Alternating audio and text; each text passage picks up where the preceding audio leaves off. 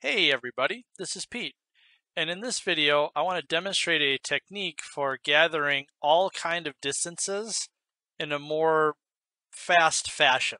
So for example, a customer reached out to me and they needed to know the perimeter along every edge of this plate, like so, including these radial edges. So if I use the measure command, I can pick on an edge, and then I can hit this plus sign next to the length and I can append more dimensions to it. And if I keep hitting the plus sign, eventually I could go all the way around.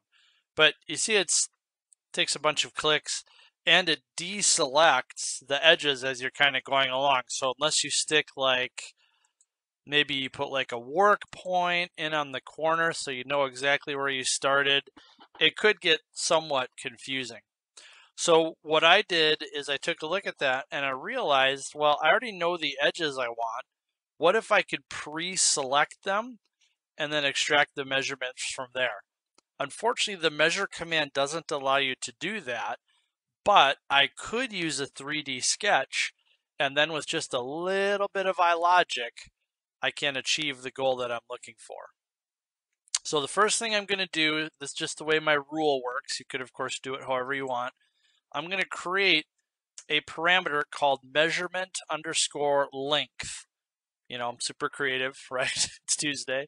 So the measurement length is going to be the value that I'm going to publish numbers to. And then the next secret ingredient is to create a 3D sketch. And so when I create the 3D sketch, all I'm going to do is include the geometry that I want to use, okay? And you don't have to pick it in order, but you know, it just seems like a nice, efficient way to do it, etc., etc. So I grab just the entire outer edge, because that's what my customer is looking for, was just the outer perimeter. So we can now finish that sketch. So that's the key ingredient. I have a parameter I'm going to publish the value to, and I'm going to also pre-select the line work that I want to grab the measurement from. Now the way that my code works, I also need to call this the measurement sketch. Okay, so it's a very special 3D sketch I'm using to contain all the geometry that I want to measure. And so really quickly, to take a look at the iLogic code, which of course you could pause the video if you wanted to take a look at it. And naturally, I put it on the wrong screen. So here we go, bring it into view. It's relatively simple code. So I'm going to go through, grab all the API calls that I need. I need the component definition. I need a 3D sketch object, and I'm going to tally the lengths as I go. And so what we're doing is we're going to check for every single 3D sketch in the collection of 3D sketches for this part. Only if we find the sketch named measurement, that's why that name was so important. Now we're going to go through each edge inside of that sketch. So we're going to check just the measurement sketch, and some things don't have a length, right? Like the dots or the points at the edge of the arcs and the lines, they don't actually have a length. So I'm just going to try it.